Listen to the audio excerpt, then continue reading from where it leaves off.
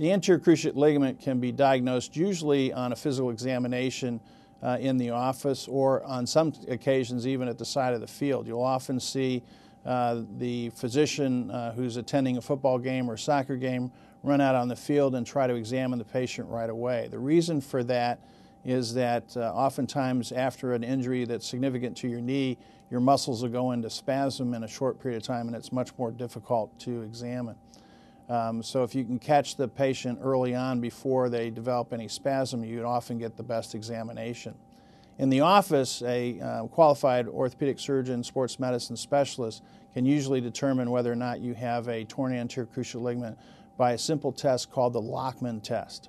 And the Ligament test is an exam that determines the amount of motion that occurs between your femur and your tibia, or the thigh bone and the shin bone.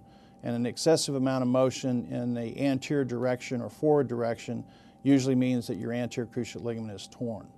The ligament can be seen on an MRI as well, so to confirm the diagnosis we'll often get an MRI, but we're also getting the MRI to look for other injuries to the knee, such as the meniscal cartilages and the articular surfaces of the knee, again to assess the entire extent of the damage that you might occur when you have an injury to your knee.